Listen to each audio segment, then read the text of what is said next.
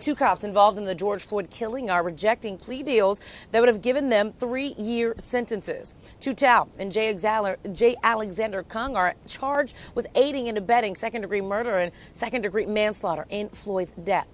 They're turning down the deal, sets the stage for trial in October. They, along with Thomas Lane, were with Derek Chauvin as he pinned down Floyd's neck, pinned down George Floyd by his neck with his knee, therefore killing him. Another case that has had some holes in it, but with this case, we at least could see exactly what happened. There wasn't a lot of getting out of what happened because we saw exactly what happened to George Floyd. Breonna Taylor, for example, we couldn't really see it the way that we saw it here. And of course, this is the case. We just have to wait and see how it all turns out.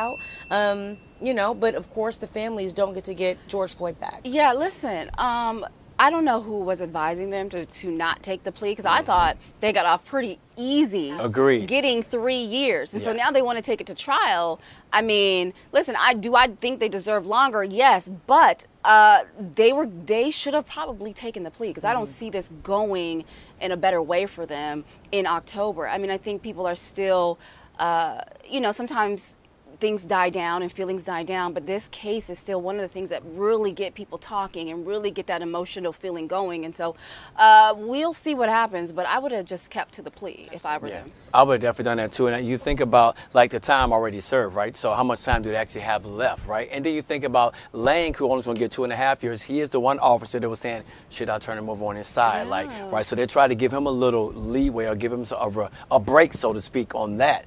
But I would have definitely taken the plea if I was those guys. You know, I've never, since probably OJ, to be honest with you, I've never watched a case and every single day of it and kept up with it. I've never done that the way that I did with George Floyd, honestly. And we were on Fox results came out? Absolutely. We were literally watching every single day. I've never done so much investigative reporting for a court case before as the way that we did for George Floyd. And the way that they broke that down, and his lawyers, the way that they, all of the emotions that all of the witnesses gave, I'm with you, Mimi. I would have taken it, because now you're going back to trial.